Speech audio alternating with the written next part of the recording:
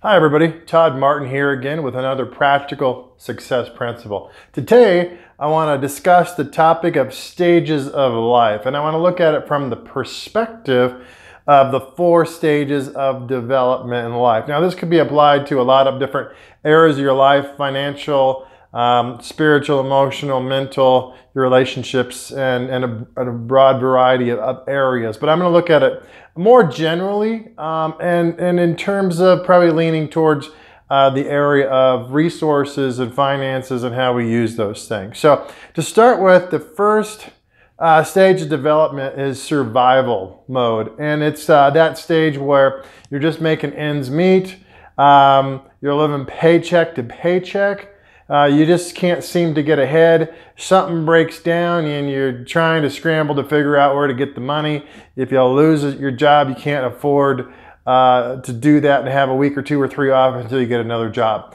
That's a survival stage of life. The next stage would be stability, where you've got a regular job, things are stable, you have a stable income, stable expenses, you know where you're at, you may be able to put a little bit away in your 401k, your retirement accounts, and things like that. But you probably still use debt to finance things, credit cards to supplement that vacation, and then you pay it off because you got a stable employment, stable income, and you kind of know where you're at. So you're not really getting ahead a whole lot, but you're not getting behind, and you have a little buffer if something were to happen.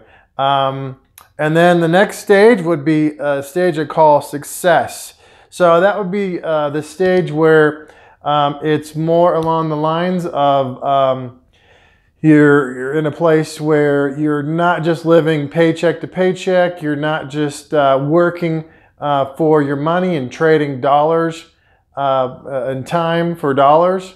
It's where you're starting to get your money to work for you, and you're starting to get some time freedom, and you're starting to get away from trading time for dollars.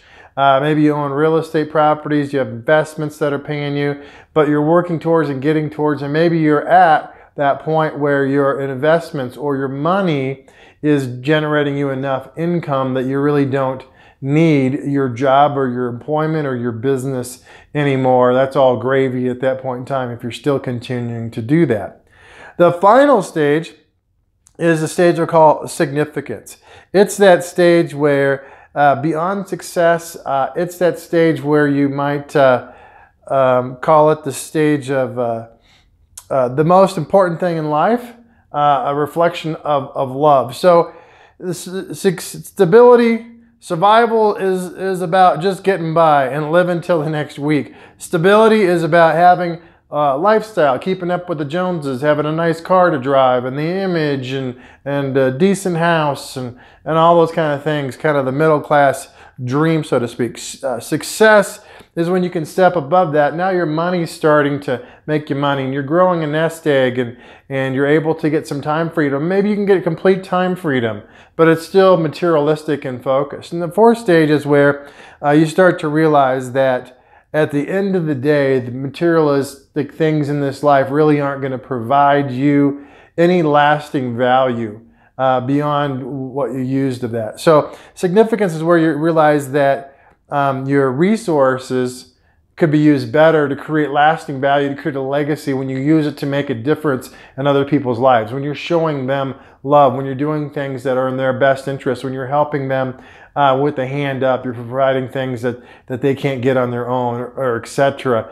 A zillion different ways to do it, but it becomes a focus of life at that point that becomes much more meaningful than just acquiring stuff and being able to go on vacation and have a bigger house or a nicer car. Now here's the key. At each step in the process, there are the tendency is to get stuck and to not move from the survival to stability stage success. So people that are stuck in survival stage tend to continue to be stuck in survival stage. If they didn't have bad luck, they wouldn't have no luck at all kind of people. And they can never seem to get ahead. And it's largely because of their mindset. And same with stability. It takes a mindset of, not the mindset, hey, I need a good job and I need to go work and trade time for my income, but a mindset where you're going to start to try to grow some assets, grow some investments, some real estate property, grow a business, and create an asset that's going to then pay you so you can separate yourself from having to manage that and do that work. And so at each level of the game, there are things that you have to learn mentally, emotionally, spiritually to be able to get there. And so people tend to get stuck in those stages. And when they get an opportunity to get out and to get to the next stage, they have the great tendency to self-sabotage themselves and fling them back into their previous stage. So for instance, lotto winners. It's a well-known statistic that in 5 years, the vast majority of lotto winners, despite winning millions of dollars, are dead broke again.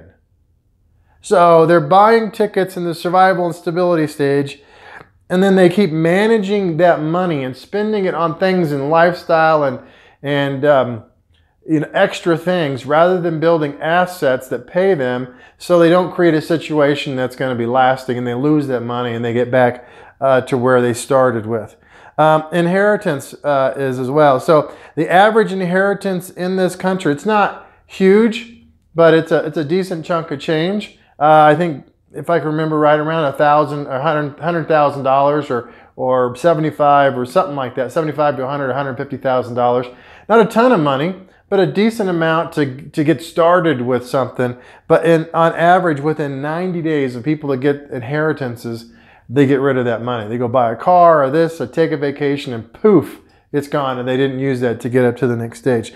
So it comes down to mindset. You got to have the mindset of that next stage, or you're going to fall back to your previous stage. You're going to just simply lose it if you're not prepared.